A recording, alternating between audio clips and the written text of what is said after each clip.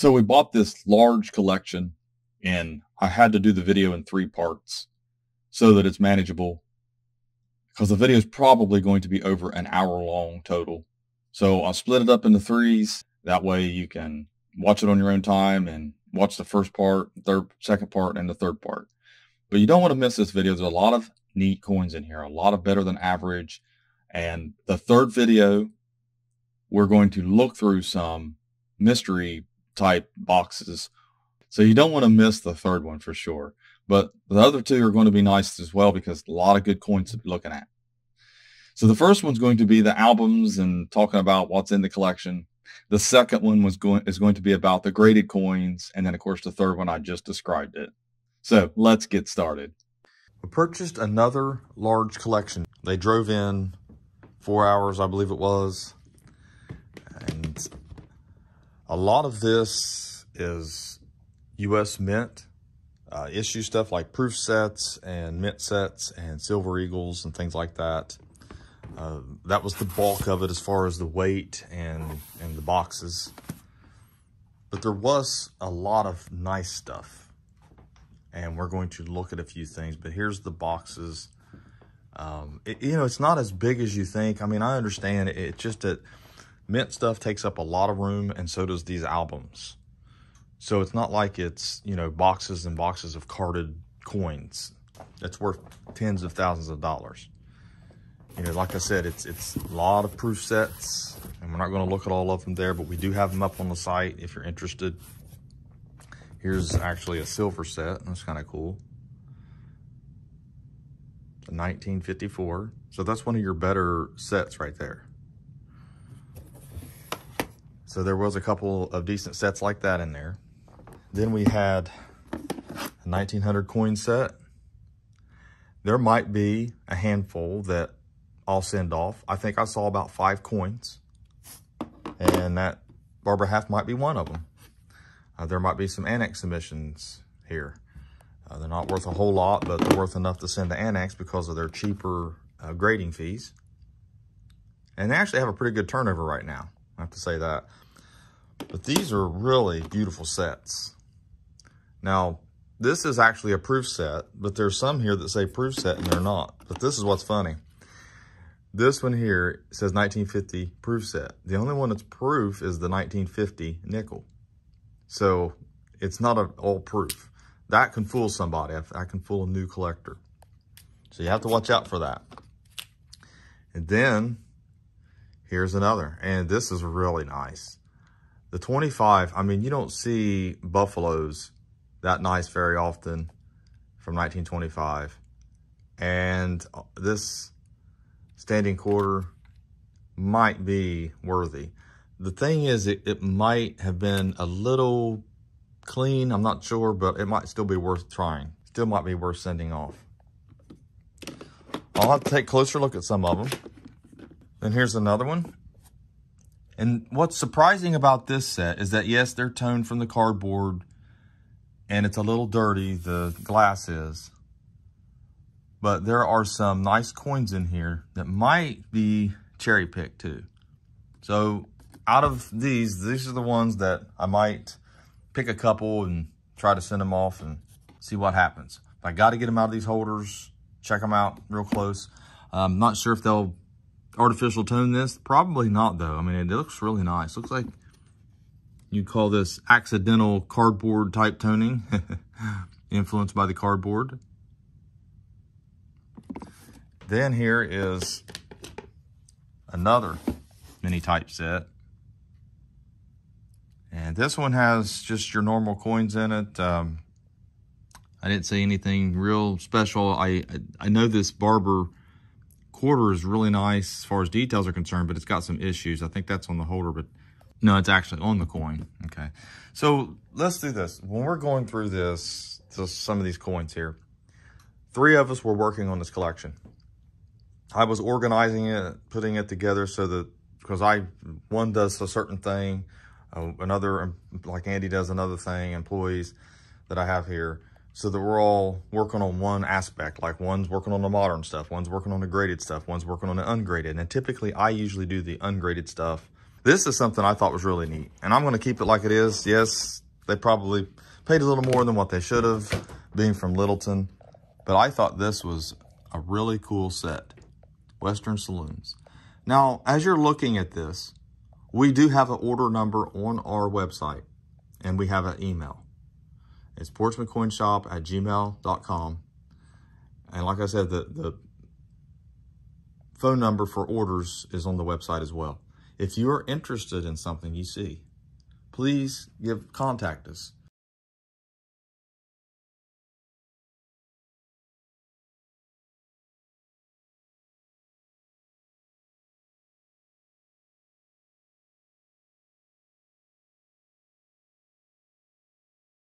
This stuff, to me, some of it, is worthy of someone putting in their collection. It's no different than the World War II sets. I did a members video for that. Those World War II sets, they're worthy of someone getting them and not breaking them up and just taking the silver out. So here's some loose plated coins, painted. One of them is gold plated. It tells you exactly what's the hologram. I mean, it's something that you pay too much for when you buy it from the company that made it, but aftermarket, this is something that I can put up at auction and you can pay what you want for it. And we've got several of them here. So it's not something I recommend as an investment, but as a collector's item, if you think it's cool and you want it in your collection, maybe get your kids interested in it because it looks cool, you know. Then there was, let's see, boxes with, I mean, I don't usually show this kind of stuff, but they brought their supplies too. Brought a microscope. I can show you that as well. Here's some currency, just the $2 bills and some world currency. Not so much, they're not worth a lot of money, but just stuff that we will, put up for auction and maybe put up at lots. There's some fake Civil War, and you know that it's fake because the paper is aged. It's really thick, or not say thick, but stiff paper. So, but there's just little things like that in here that, bags of foreign. There's a little bit of silver in that bag. I can see one silver coin anyway. But most of it's just, a handful for $1, $1 a pound or something like that. But it was fun to go through this. Here's something here. It's mostly foreign, I think, in this bag here. Yeah, just foreign pesos. Not much in that box. But here's something that I thought was really cool. Hever Castle. And so it says 1997 UK Brilliant Uncirculated coin for England. So that's and his wives. Oh my goodness. So we can look at some of these with the albums in them, but a lot of these, like America the Beautiful, it's the 2010 to 2021, and that's just your quarters that, I mean, there's a premium for a little small premium, and altogether as a collection, it has a premium. But single coins like these typically are still in circulation, so not worth a whole lot there. Then here's the 68 through 98. So there's no silver there, it's not complete. We have Morgan Dollar albums. When I see those and I feel them and I can tell they got coins in them, that gets me really excited because I'm really cool with those. I really like those. So here is the Washington quarters. There were some nice ones in here. There might be a couple of them that I could submit, maybe, and we'll have to see. Not anything extremely valuable, but it's nice to see the 32 D and the 32S being a little above average. I think the 32S might be a little clean. Not sure there on that one. When you're going through the plastic and you're going through all these, you don't always catch every little thing, but you try to. But those are nice quarters. Nice little set there. Some look a little Jimmy. So the only thing about those these holders here is this. It's an odd shape. But anyways, we can take a look at some of the Morgans here. 92 cc's, a 93 in there, 93.0. So that's good dates. 92S is better in the higher grades. But not a lot of key dates, just a few semi-key dates. The 96S is not too bad. Really needs to be higher grade. But you have some nice coins in here, and then some clean coins, 99S, 98S. Some of your better S grades here. Some of your better S dates, San Francisco. And you got to make sure that you're not seeing the coin underneath and that it's filling a hole that's not filled. Because a 1901S is worth some money, but you got to make sure that's not what it is. That's something that has happened to me, believe it or not. It has happened. So the people who sold this collection started watching my videos and decided I was going to be the person to handle it. And I am privileged for that. They were very nice people. Glad to meet them. They were very patient with us as we went through it. It took us a few hours to do all this and try to make it right as going through everything and looking at everything. Like I said, there was a lot of nice coins, but a lot of common coins. But you want to make sure you're looking through every little thing, looking for anything that's possible. Anything that might be in here that might be worth a little more than usual. Because your 86S is better, your 86O is better, your 85S, that's been cleaned. But they were really nice coins. You always like to see these sets, Morgan dollars. I do. Love to see them filled up. They no 89cc there, but as you can see. No, there's a 91cc, a 90cc, a 91S. That's a nice 91S. So there were a Jefferson Nichols, 1938 to 75, the presidential dollars. There were some empty albums, brand new, still in the. He wasn't done. He wasn't finished with the collecting, but he passed away before he could continue. There was some folders here, 1 year collection. For the Nichols, 13 to date. There were some filled in here, but not all of them. And we've got another Jefferson Nickel and some more. This is 1 year quarters, 1916.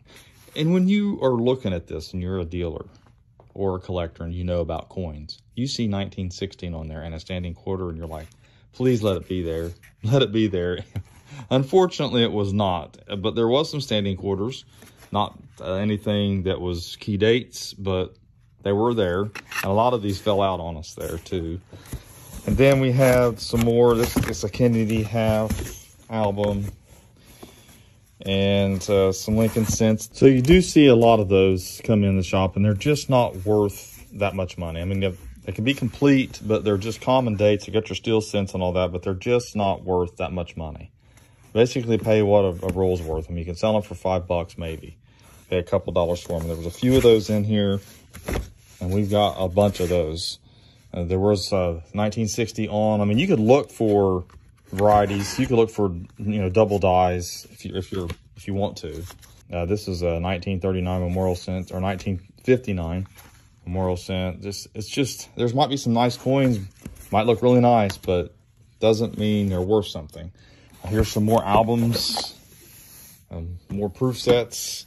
You have the Roosevelt dime album here, and some of them were, like I said, this is from 13 on. So you have the silver ones, you have the proof silver. The U.S. Mint started producing proof silver coins in 1992 and continue to do that today. They stopped in 64. And then, of course, you've got the 76 years. But as far as dimes are concerned, that's when they started back. The Walking Liberty half was mostly empty. There was a few coins in there, just in the back here. So it wasn't a lot in the way. That's the thing about these, like I said, you've got that bend in it. I don't like that very well. Then, like I said, we had a lot of U.S. Mint. There's some more proof sets here. Here's, I think I showed some of this already. There's just United States of America, United Kingdom. That's kind of cool. There's some covers here. This is to commemorate, you know, like the bicentennial, the independence.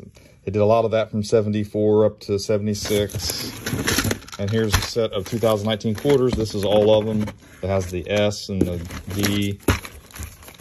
So there's a lot of Mint product stuff. And that was the bulk of this collection as far as weight and heft is concerned. Here's some more albums, more proof sets. You have the Roosevelt dime album here. And some of them were, like I said, this is from 13 on. So you have the silver ones. You have the proof silver.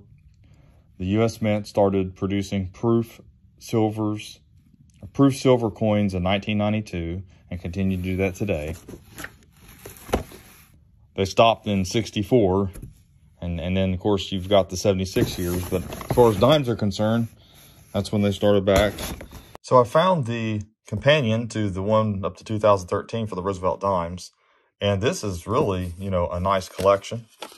All the dimes appear to be in uncirculated condition. They are toned.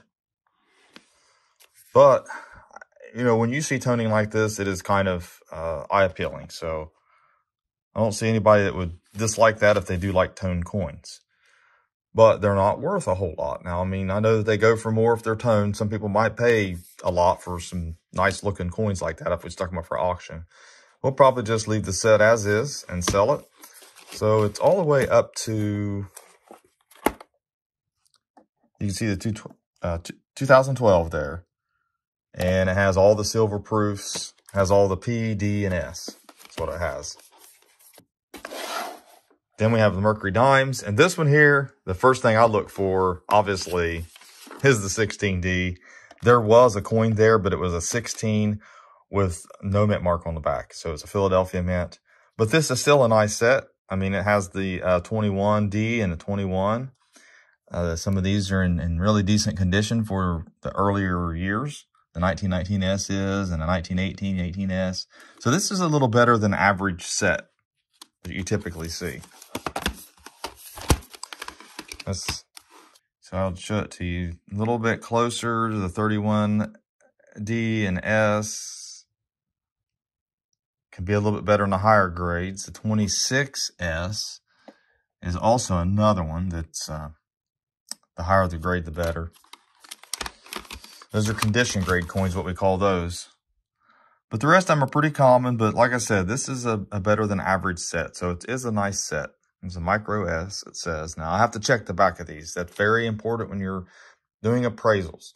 You got to check the back of the coins. You got to make sure that the coins they are. Because sometimes in these folders like this, you don't know for sure. And you got to make sure. You might have a 1909S and the VDB spot that's not actually a VDB. So these sets go with the 41s, but they don't have all the key dates. The 11D is a semi-key date, but it's missing most of the key dates. There is, I believe, the 31S in these. Yeah, right here is the 31S. But they're pretty much complete except for the main key dates in the front. So might fill those in, but every one of these I think are like this. It just didn't complete them. Well, no, I guess there's, yeah. So, you know, there's some missing in this one here, like the 22. Now, there's no 22, no D. There are the 22Ds, I believe. So this one has some missing coins in it, but those can be filled in. So this is something maybe to get a child started. Maybe I could give these away in the shop. I've got 3 of them. Coins like that, sets like that, I try to give away if I can, because they're not worth a whole lot, but yet they're almost complete, and they can learn which dates they need to get. That's more important. Then the Buffalo Nickels, this one here was a complete set. Now, when you see anything with Nicodate, let me see if there's anything here. I thought I saw one when I scanned through this, but there are the key dates here. You got your 13S Variety 2 is your main key date. It's nice. All of them look like they got the dates on them. But there was one that was Nicodate. I think it was a 16S. That just, you can see the discoloration there. That pretty much ruins the value. I mean, I know that it's a better date, even if it was the main key date here. it just knocks the value down a lot more on buffalo nickels than normal. It's really frowned upon, even though it can be worth more if you do have on a mound or a type 2 with an S and it turns out to be a 13. With a nickel date, it's still worth more, but you know, a lot of people do that. They'll take all the S's that have no date and they'll try to reveal the date on them. So it's a nice buffalo nickel collection. A little extras there at the bottom. And we have the Franklin $50 collection. This is a really nice collection. There are some missing proofs. Business strikes. I don't know if I have some of these. I might be able to fill it in and complete it. It's a nice set. It's a nice little cameo adverse on that one. 57 proof. I like the sets like this with the proofs as well, as you get all the issues. You can do a complete collection. It's pretty affordable to be able to do that. There's not a lot of key dates. There's not any key dates. The 53S with the full bell lines is, but that's something that you're just not going to worry about. Look for the Bugs Bunny on these. There are some double dies, things like that. Repunchment marks. Look for stuff like that. Then we have a 20th century, 19th century, and 20th century typesets.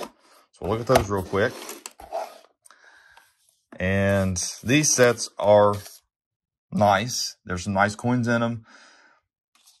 I don't know if I'll sell them as the sets. I might take out a couple coins and replace them because I think there might be a couple in here that I would submit for grading.